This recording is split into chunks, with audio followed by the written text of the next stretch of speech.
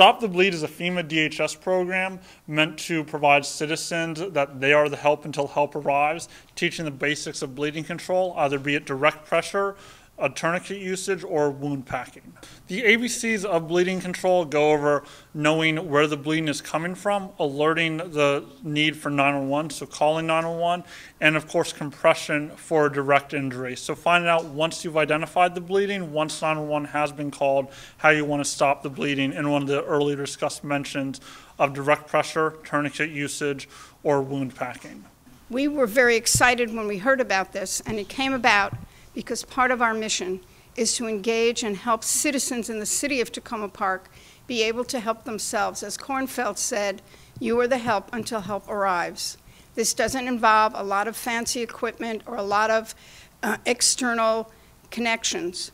This means, unfortunately, there have been shootings, there are fires, there are other accidents that if people can be nearby and help, why not provide them with the assistance?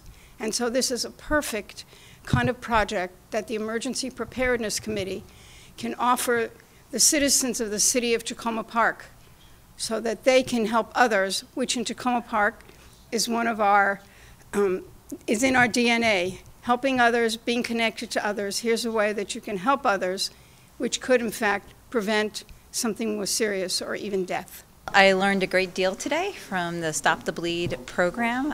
One of the things is how quickly you need to make sure that, to make the decision about applying a tourniquet. As we were talking about different experiences, the EMTs who are here with us in the class, I was just surprised at how quickly you need to actually make a decision and apply a tourniquet to help save someone's life. For any injuries on the extremities, be that arms or legs, you're able to use a tourniquet. Any wounds related to the neck, groin, or the abdomen, you are not able to use a tourniquet because that could be providing more injuries to the patient. When in doubt, direct pressure will be able to contain the bleeding, but you may want to be using additional stuff such as hemostatic dressing. Hemostatic dressing is above average bandages that has bleeding control agents in it. It's more commonly known as Quick Clot, which is currently on version 3. To me, this is very exciting because for a number of reasons. Number one, the Emergency Preparedness Committee is sponsoring this training, and that's important. I think it gets the word out about the committee in the community. When I first heard about this a few months ago, I was extraordinarily excited because emergency preparedness and Stop the Bleed training, first aid training, CPR training, or however you want to categorize it, is so important these days. They are learning how to be the help until help arrives. We're looking to offer these classes on a monthly basis in Takoma Park and the greater community as a way of helping the citizens across the county understand what it takes and how they can save a life. While this class never guarantees that a life will be saved, it provides someone the tools to be successful in any type of situation. Those who were here today and those from the previous one, again, have said this appears to be very helpful, and it's something that you feel you can take control over. You see, that's the difference from perhaps some other things. You can be in charge, know enough about what's going on that you feel you can help. I hope you never wind up using it, but you may. And it's important that you have some idea how to use it and how to respond to a situation where you may need a tourniquet or to apply direct pressure to a wound in a laceration wound situation. Please get involved with the Emergency Preparedness Committee. Please take your CPR courses from the firehouse. Please sign up for this training too. I think the more, I know everybody's busy, but the more training you can get, the better. And the training has been made easier and a little more simple to be able to obtain today, because people are busy. But with everything going on, I think it's very important to have CPR, first aid, certainly Stop the Bleed training, and always be prepared for an emergency. And if you have any questions, you can always contact the Emergency Preparedness Committee or go to the website at Takoma Park, under the Takoma Park website, under the Emergency Preparedness, because that'll lead you to different websites where you can learn about emergency preparedness, or contact the committee, because we'll be glad to help you out. We recommend everyone take it, and we are happy to teach this class to any group, be it Boy Scouts, Girl Scouts, church group, anything out there. We're happy to teach this program. It's designated for people ages 13 and above, and is taught across the nation successfully to all types of participants. I think this is important information for any of us to have. As was discussed in the class today, injuries do happen from people just tripping, falling. We had the example of someone who was moving and cut themselves using a box cutter, to unfortunately the times we are living in where we have seen mass shootings and other events take place. So we need to make sure we're prepared in our community to prevent deaths and to help those. I want to really thank the Emergency Preparedness Committee for staying on top of these new trainings and bringing them to our community. I think that's really important and really helps us in the city when residents are this involved in making sure that we're doing all we can to keep people safe in our community.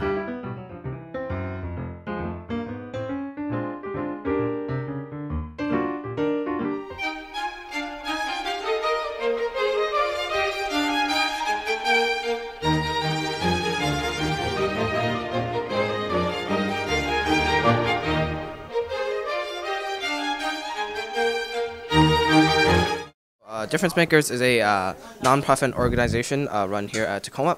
We're known as an after-school club to most of the people here at Takoma, but we also do a lot of stuff outside of school, like this Winterfest. So usually we do fundraisers and sales to support our projects during the year, during which we do like fundraisers and food drives and clothing drives to support our other organizations around Takoma.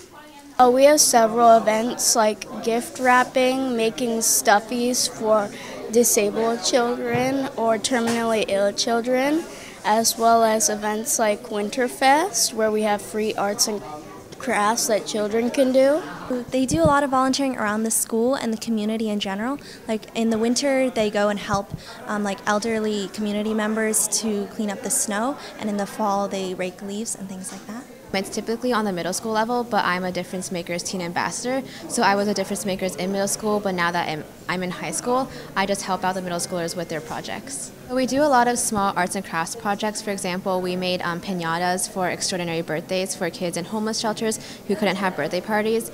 And we also made cards for veterans, but we also do more bigger scale volunteering activities, like volunteering at soup kitchens to feed the homeless. Most of our members come from Takoma Park itself. So we're usually we have a large after-school club. So we have around 200 members. So they're ranging from 6th to 8th grades. But we also have a branch in, I believe, Richard Montgomery High School, which just consists of a couple of high schoolers who are former members of Difference Makers here at Takoma.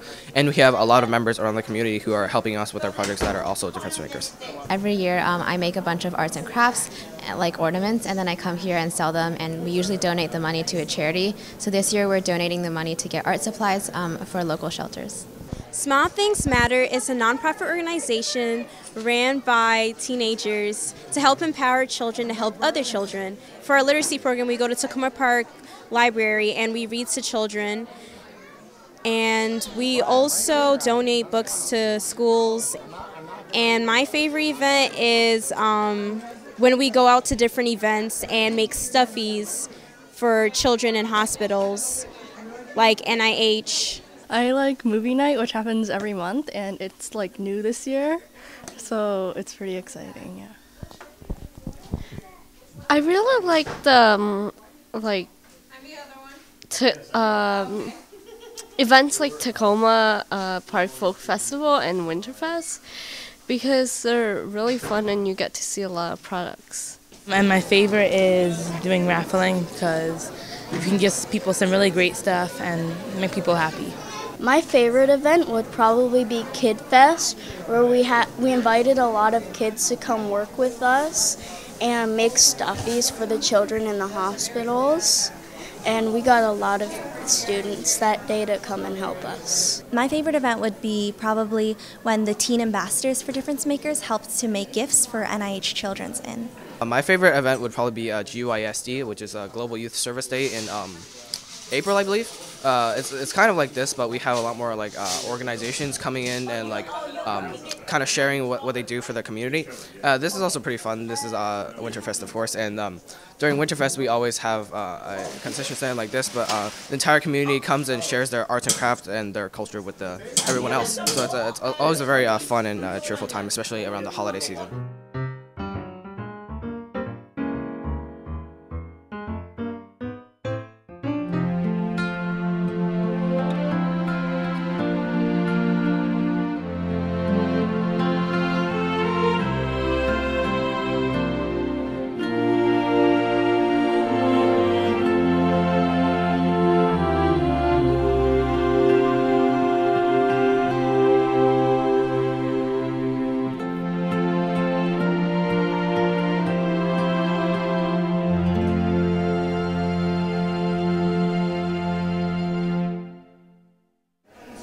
I have photographic work. It is photographs of self-portraits of me in a deteriorated, abandoned buildings in the local area, actually. And the idea is that I'm starting out photographing the scenes in this abandoned building, and then the more I went to this location, the more I felt that I really wanted to bring out some of the emotion that I felt when I was there. It's a place of despair and abandonment, and so I wanted the viewer to have more opportunity to experience that. So I photographed myself in the buildings, and also I superimposed myself in some of the pictures using digital photography techniques. So working towards the ideas of collage and montage to bring out more emotion, more striking images. The challenges in terms of being the artist and the subject of the image. So it takes a lot of experimentation to make something work, and it's about putting yourself out there a little bit too, to really be in this work and put yourself on the wall and let people look at it, and maybe they come away with the same experience that you do. Most people, when they look at a piece of art, put themselves in the image. What they bring to it is more important, actually. So this body of work I call Grief and Acceptance, and it's a series of pieces that I created from after my ex-boyfriend committed suicide about 1.5 years ago, and then followed by a series of losses. So the art reflects different stages of grief and me trying to achieve acceptance through art making. The art's not the challenge. Life is the challenge, and then art is kind of how we are able to cope with it. There's two pieces that are really kind of near and dear to me. One is depression, and it's on this wall here, and it shows it's a self-portrait of me, and like the feeling, how I feel when I'm depressed, like I'm trapped inside my head, and like it's agony, and I'm torturing myself, and then the things that I'm trying to do to cope with it, like using pharmaceuticals and trying to use nature to cope with it. And then the piece that's like, I guess, my favorite in the show is Eric reincarnated as a bird. So that is a mandala that I made. So Eric, he always loved birds. He would, like, anytime he saw a bird, he would notice it, and he would even call out to them. It wasn't cute. He would just be like, caw, caw, and he just like seemed to have a connection with birds. And in my art, when we were together, it was someone I knew from 8th grade, and I would always show him, represent him as a blackbird in my art, because he loved art. Because he loved birds. And I guess, I was, sad. I was grief-stricken one day, and, a bird came up to me, and I like whispered to it, and I was like, Eric? And like, I don't really know if he's a bird or if he's anything anymore, but I made an artwork about him being reincarnated as a bird. So these are my handmade paper pieces. This one is site-specific. It's called Foreboding. I make paper out of cotton, fibers, abaca, and this one I embedded mesh into it. The process is pouring paper using basically a couple different frames, and for these ones I made them outside so you can kind of see a lot of the holes, and I use the environment to contribute different patterns. So I make them outside. I made a lot of these actually while it was raining. So yeah, so a lot of the decaying came naturally, speeding up because the water will repel the fiber. It's definitely hanging them. This is really my first site-specific installation of the scale. I was able to do that by kind of replicating this space in my studio and then bringing it here. So I definitely had this in mind, the airflow from the kids walking through the halls and seeing it from below. And I have a studio at DC Art Studios. It's technically in DC, but it's on the Takoma DC line. And I think this is a great asset to Takoma Park. A lot of our community loves the arts and being involved, and I live in Takoma Park, so being able to exhibit here is a great opportunity. This is what being an artist is about. You can't just keep all these things piled up under your bed. You have to put it out into the community. You have to show people what you're doing. I think this is a great thing because this gives people the opportunity to not only experience art, but to find out why the artist created it. And also, we're here in this themed exhibit, The Beauty of Decay, and we want people to think about decay, deterioration, grief, even death, because they are all part of life, and there's a beauty in that. It's about the ephemeral nature of life, really, that these buildings and this art is here for a short time, as we all are here for a short time.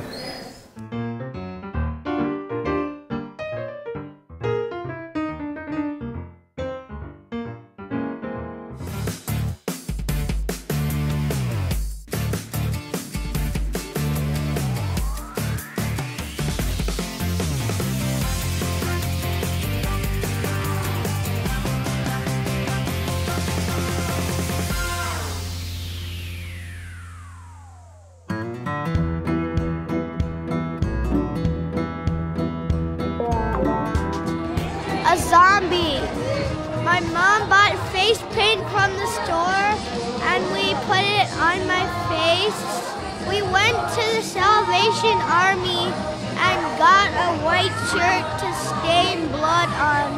And then we got an old jean jacket to wear. Optimus Prime. He goes transform into a truck. A ninja and a robot. It looks cool. Candy Girl, because when I had a performance, I wear this. I didn't dress up as nothing. This is an Indiana Jones costume, and we have been going around to the thrift stores looking for pants that have a bunch of pockets in them, and we found this like leather jacket and this shirt with a bunch of pockets in. And then it took us not very long to assemble it. I hadn't watched the movie till this month, and I had shown some interest in being him last year, but instead I was Hamilton. So this year we decided that I go as Indiana Jones. The Green Monster. It's a wall in Fenway Park where it's green and all the outfielders run into it. My costume is an alien. Like every Martian, floating around with no gravity. I'm Beetlejuice, and I just went to a thrift store and got some, stuff. A lot of kids my age don't really know the movie, so I'm kind of a mystery to a lot of my friends. I'm a panda, and I don't know why I chose it. I just like pandas. I chose a bunny, and I chose a bunny because, well, we never get to see a bunny, and I love them, and my dad's allergic to them, so I am a bunny, and that's just happy. I'm Dizzy and from Descendants, and I chose to be Dizzy because I'm obsessed with Descendants. I picked Link because my favorite video game character. It's my favorite video game character, and I really enjoy playing it, but my mom and dad won't let me get a Switch. I'm Katniss Everdeen from the Hunger Games, and I chose this costume because I just finished the book series, The Hunger Games, and I really liked it. I'm a minion from Despicable Me. I chose this costume because they're one of my favorite Disney Pixar characters. I'm Athena, the Greek goddess of wisdom and war, and I chose this costume because I'm really into Greek mythology, and all my friends know that I always have my head in the book, so yeah.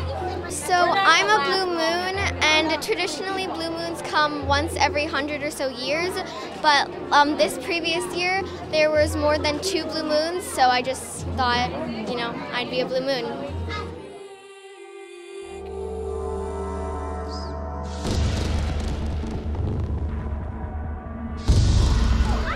The dark.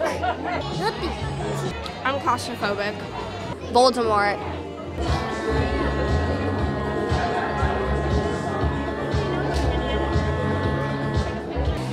I think me and my sister have the same thing. We're both really scared of creepy baby dolls. Somebody who like opens their guts and like a zombie, yeah. A zombie. Vampire. Zombies, I don't know. I'd say not getting enough candy for Halloween. Octopi. Killer clowns. Same, I hate them. Coraline. Any kind, like some monsters or aliens. I'm scared of clowns. I don't like spiders and clowns.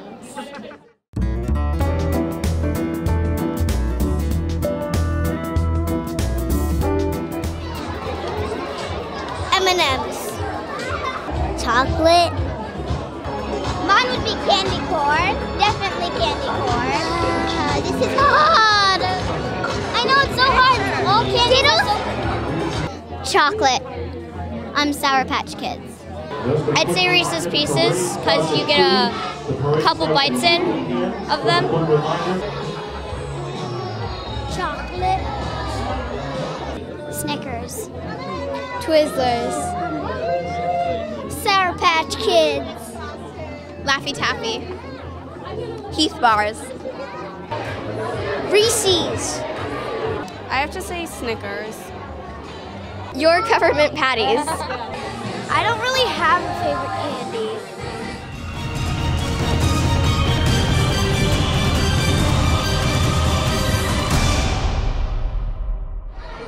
It's just fun to see all the costumes that people come up with. And it's just a whole bunch of people that like Halloween. I really like the Monster Bash because it's just a time to like hang out with friends and see other people's costumes. And I also like it because we get goodie bags. I'm sad it's not outside this year. Well, it's a time-honored tradition for all of us, and we always go, and it's really fun to see everybody's costumes, and we always have fun. Even though we don't usually enter the costume contest, we have fun watching it and stuff. So. I don't know.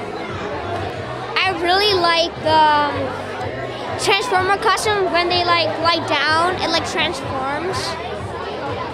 I come every year for like the costume contest and see what people are. Last year I was Prince, and I've been a lot of other costumes. I wish we did it at Piney Bench because the auditorium is way bigger, but you know, can't get everything. I just got here, so I haven't seen any costumes that I really like yet, but for previous years, there was one big like robotic cupcake that was really cool, so yeah. I also like going to the Monster Bash with all my friends. I really like all the festivities and that everyone dresses up and they have a parade, so then you get to see all the different costumes and all the festivities and stuff. it's really fun and I get to see other people's creative costumes. I think my favorite costume is witches or like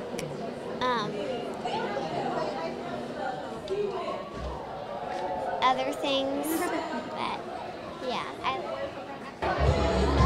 don't know. I'm looking for a party and the balloons. I like the candy and the parade. I like it outside better because you have a longer parade, and this year we didn't get any candy. Oh, also I like to see who wins the contest. I like to see who wins the contest and see how good their costumes are, because the winning costumes, I like to see how scary they are, and usually to see if they give me nightmares, which they usually don't.